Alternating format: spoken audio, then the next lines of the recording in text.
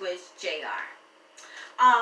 My last post, I talked about the devastating mass shooting of 11 Jewish people who were killed in that mass shooting.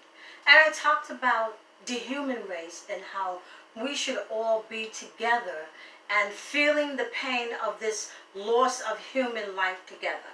So as I was walking today to go to the train station, I saw this, and it says, healing together. That's exactly what it is that I was talking about. Healing together. We as a people need to stop the nonsense of separating ourselves because of race and economic status and the haves and the have-not. Because at the end of the day, we are all trying to strive and do the same thing.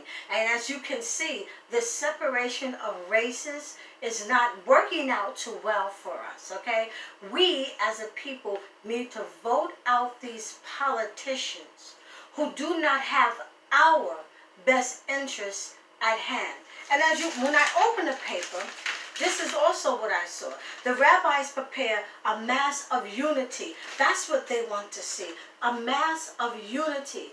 People coming together, regardless of race, regardless of religious beliefs, regardless of economic status, regardless of education.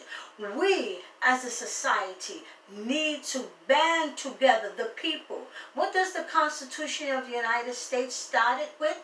We the people. We need to band together against the politicians, against the political machines that is dividing and making a society full of hate. We are going backwards. We are not going forward. We are going backwards. We the people need to make things better for our children. It is the next generation that is suffering from all of this political upheaval. So I thought that I would just share that with you today. I thought that this was just a beautiful sign, something beautiful, healing together. That is the only way that we as a people will make this world a better place. So I am going to leave you with this: love and unity.